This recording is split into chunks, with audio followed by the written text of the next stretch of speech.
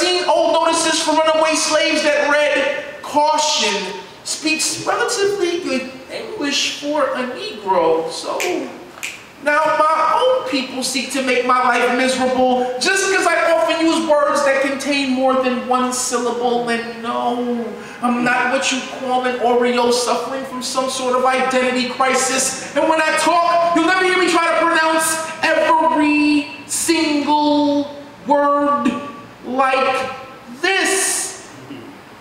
I know that the rules regarding grammar and syntax is slightly more relaxed when we kick it, and just because they call our English broke, don't mean we got to fix it. But as soon as white folks started telling me that I speak well, I had to start living my life on the DL, because black folk tend to view proper English as an alternative lifestyle. Had me thinking that enunciation was an abomination in the eyes of God.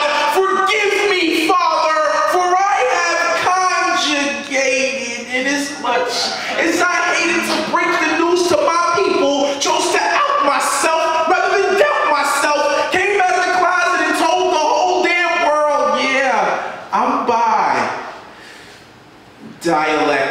Meaning I speak fluent jive and job interview, so not only do I converse, but I conversate too. As familiar with the words on the SAT as I am with the lyrics of Jay-Z, so please don't get it twisted. I was royalty way before the King's English ever existed. Don't doubt me, crown me.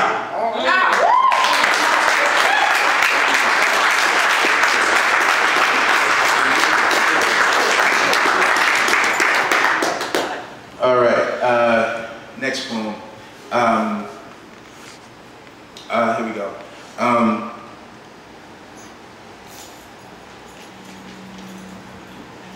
The suicide note that Michael Jackson should have written.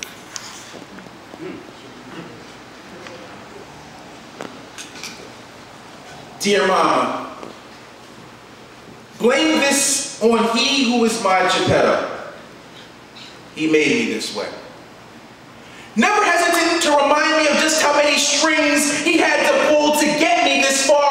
Pinocchio's one wish was my entire autobiography. My father's love always came with too many strings attached. I too was a puppet. Forced to wear identity crisis as a second skin told that flesh and bone were too much to ask of God. So every time I lied, my legend grew.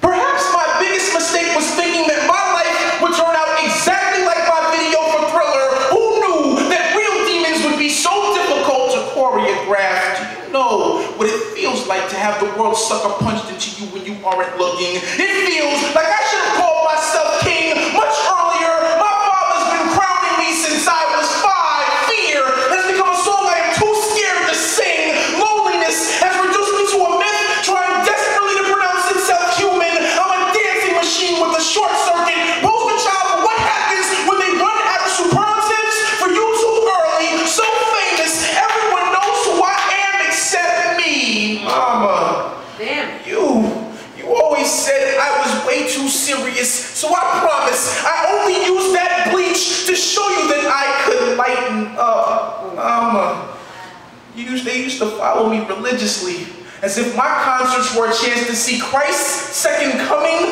firsthand. But besides the fact that we both have fathers named Joseph, I don't see any similarities. Compared to me, Christ had it easy. He was never asked to moonwalk on water, had the good fortune of being an only child, and he was only crucified once. Mama, I am only writing this because my father is more likely to show up at my funeral than on my autopsy, and the truth will be a tougher pill to swallow than the ones they will find in my stomach. The angels will dust my soul for fingerprints and find evidence of your silence. Why does my last breath have to be your first clue? Did you know that every time I sang "I Want You Back," I was referring to my childhood? Mama, tell them that my innocence is still being held hostage in a basement somewhere in Gary, Indiana, and all the money I made will never be enough to pay my father's ransom demands. Mama,